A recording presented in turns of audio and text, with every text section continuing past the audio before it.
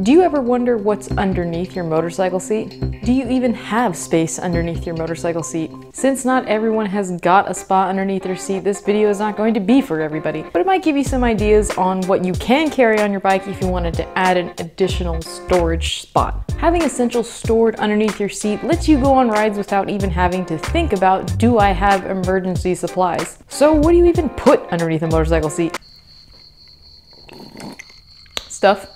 I'm gonna go ahead and jimmy off this seat here. Jimmy off. I'm gonna jimmy off the seat. Clearly I don't have a terrible amount of space underneath the seat. I've got kind of this spot here behind the battery, but there's still plenty of space where I can put useful things back here that I wouldn't have to normally carry on when I'm on a ride. Another very cool thing that came with this Triumph is that it's got a tool roll bag underneath the seat. This is only going to be really useful if what's inside is actually useful.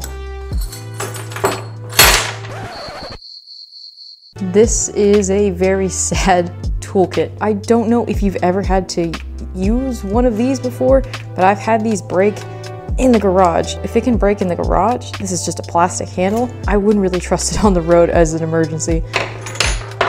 With that toolkit being so sad, there are some essentials that you should make sure that you do have at least, so you don't have to worry the next time you're on a ride. Of course, one of those things is zip ties. They're very easy to just kind of fold up, tie them together, put a zip tie around them to actually keep them from falling apart from one another. You can use these on anything from parts that are falling off, fairings that are falling apart, and the same thing's gonna kind of go for electrical tape and safety wire. Safety wire being the biggest of them. I can't tell you how many times safety wire has saved my ass on a lot of different trips. And not necessarily mine, but the people around me. People around you often have bikes that are falling apart. And of course, the best thing to have is if you only have a very small space is to get a multi-tool. It doesn't matter what the brand is. All that matters is that you are going to have so many awesome different tools. You don't have to worry about carrying pliers or scissors or a screwdriver or a saw or a flathead. It's all in one beautiful spot. Now this is clearly not a toolkit for super long road trips. You're going to want to bring something a lot more complex and more in-depth for your specific motorcycle if you're going to be going down the road for more than a couple of days. Having the bare necessities for emergencies is going to keep you going from being stuck on the side of the road for really simple things, but actually putting together a specific toolkit that fits on your bike is going to help you tremendously if you find yourself stuck on the side of the road. Honestly, this kit that came with the Triumph is either missing things or it is really just this sad. I think this is a 5mm Allen key and it really doesn't fit anything other than a couple of the radiator guards. So let's talk about the tools that you would want to have in order to go on a long trip, or at least have for an emergency. I always check these things before I go on a ride, but just in case, I always make sure I have them. And that's going to be the front axle pinch bolts, the axle nut itself, the brake caliper Allen keys, the handlebar clamp bar Allen keys, and then of course anything that might be necessary in order to take off a gas tank. Sometimes there are things that go on underneath your gas tank that you need just a little bit more space to be able to see.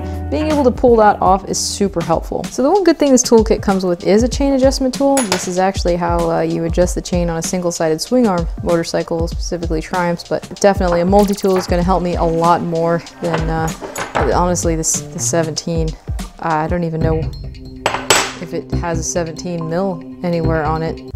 So the Triumph toolkit aside, what's something that would be a little bit more helpful for you is going to be this, which is a cruise toolkit set. I have not set this up yet exactly for the Triumph, but this is a much better start and option and something that I can add pieces that I need. I'm going to see if I can actually fit this underneath the seat, but this would be much more helpful. You've got a lot more options of different tools, depending on what your bike has, whether it's got Allen sockets or it's got the Torx head sockets. This one actually has a tiny mini ratchet. And while this one is also made of plastic, it is much more sturdy, and the bit, it doesn't go down the whole shaft of it, it just goes right in the top there. It actually comes with an entire set of bits, which is going to be much more helpful to you instead of just having your typical Phillips head and flathead. So if you can't fit something like this underneath your seat, figure out a way to get this on your bike. If you need to make it a little bit smaller, that's okay, but having those sorts of tools when you're on the side of the road, SOL, it's definitely going to make you feel a little more at ease. So I hope this inspires some of you guys to actually take a look underneath your seat, see what's under there. besides your registration or whatever pertinent information and documents you need underneath there, at least putting, like what I said, a multi-tool and some zip ties, maybe some electrical tape or safety wire. Those are gonna be the bare minimum things that'll help you on the road. So if you get stuck, you can thank me later. No, thank you for watching. Hope you enjoyed the video. If you do, please leave a like, leave a comment, subscribe, maybe share these videos with people. It really helps me out, it helps the channel out, and lets me know that what I'm doing is not too bad. I love you guys, and I'll see you in the next one.